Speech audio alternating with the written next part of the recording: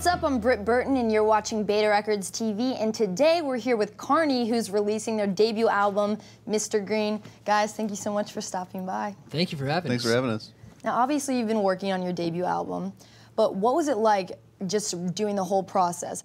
It was interesting because we actually recorded the album twice because we weren't satisfied with it the first time. The first version of the album didn't capture our essence live, and we've kind of grown in a reputation as being a live band, but it's been hard to capture that on recording, but I think we finally done it.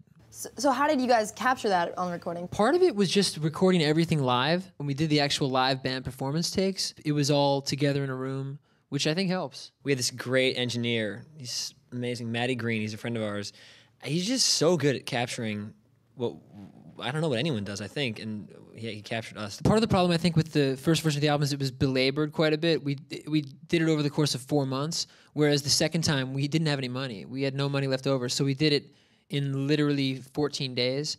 So it was really, really fast, which I think it lends itself to spontaneous invention in some sorts, which is good for our music. I think we tend to work pretty well under pressure. I don't know why that is, but... You guys, have great musicality, and you're all great players, so... Oh, thank you. How do you guys feel that's important to bring back? I think it's fun to be in a band where there's so much live instrumentation as opposed to... I mean, this is the most serious thing I've ever said, I think.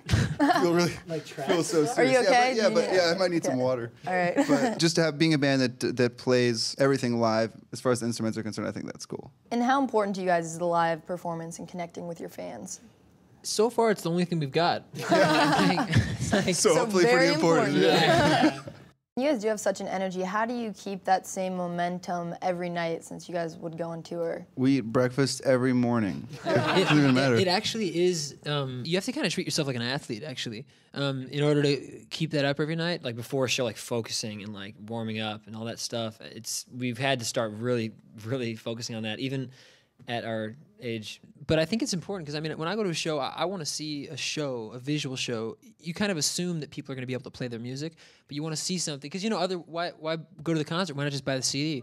So how do you, keep reinventing yourself and keep pushing yourself to be better and better? We honestly want to be up there every night. It's for us, it's just such an enjoyable experience that we just really love performing and love just seeing where the music goes. And I think listening to music that stretches your boundaries in your ears a little bit, it allows you to take it further. I just bought Gustav Holst's The Planets. He's like a composer from the almost Impressionist era. And I was like, what the heck is he doing? Just like, I have to figure out what he's doing because it's so unbelievable. I think competing with the past, competing with the greats, as opposed to competing what's out there today, I think that's what I try to do, and I think that's what we all try to do. In 100 years, maybe a 40-year difference between an artist will not seem like a big deal to the people listening to the stuff if it's even around. So, I mean, you just don't slack off, I guess, and just listen to the greats. Where can the fans check out your music or maybe find out more information? It's so easy now with Google. If you just type Carney into Google, the first thing that comes up is all our stuff, like our MySpace and then our website. Okay, I like it. You're the first person that's ever said that, so yeah. Google it. Yeah.